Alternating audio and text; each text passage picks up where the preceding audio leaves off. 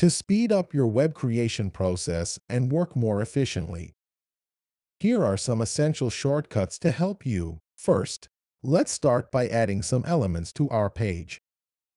Open the Pre-Designed Sections panel by clicking the rectangle icon, scroll down, and locate the hero text.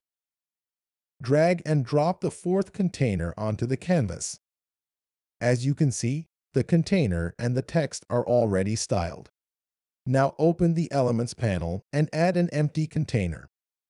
To copy an element, first, select the element you want to copy and press Ctrl or Command-C.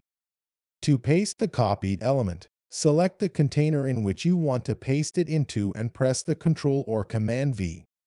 If no element is selected, it will be posted at the end of the page. To cut an element, select it and press Ctrl or Command-X.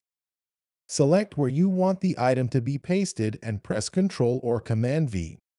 To duplicate an element, select the element you want to duplicate and press Ctrl or Command-D. Paste style. To apply the style of an element to another element, select the element you want to copy its style and press Ctrl or Command-C to copy. Here, we'll copy the style of the first container. Now, select the second container and press Ctrl or Command-K to apply the style of the first container. To reset the style of an element to its default, select it and press Ctrl or Command-R. To undo your last action, use Ctrl or Command-Z. And to redo an action that was undone, use Ctrl or Command-Y. To save your work, press Ctrl or Command-S. To deselect an element, press the Escape key. To change the horizontal or vertical padding proportionally, hold Alt or Option and position your cursor on this arrow.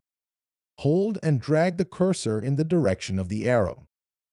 By using these shortcuts, you'll save time and work more efficiently.